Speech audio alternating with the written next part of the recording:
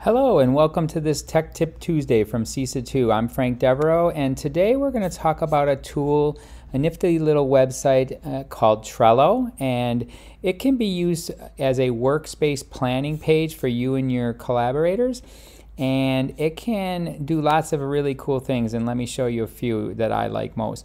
Now, this is a free version. There is a premium version which has power-ups and much more features.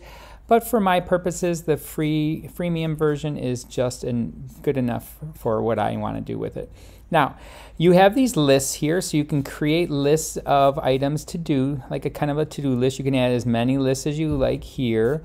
And each list, as you see, I can add cards to it, as many cards as I want to go down in this list. Now, you can do this for a project you're working on, and then you can even color code it per what the item is. You can change the color here to purple, and then each project can have its own color. Each person can be in charge of a project. You could tell it to automate and remind you when certain projects are due.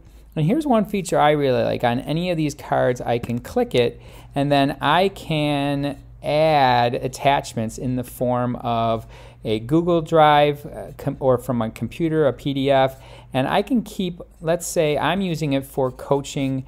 As an educational coach, I have my mentees in here, and each list is a mentee, and then I have different notes for different visits, and I have rubrics and different attachments and things I share with them as documents, and it's all in one place. I don't have to go to different folders in my Google Drive. So I really like that feature of this. So I hope you like Trello. Give it a try and let me know what you think.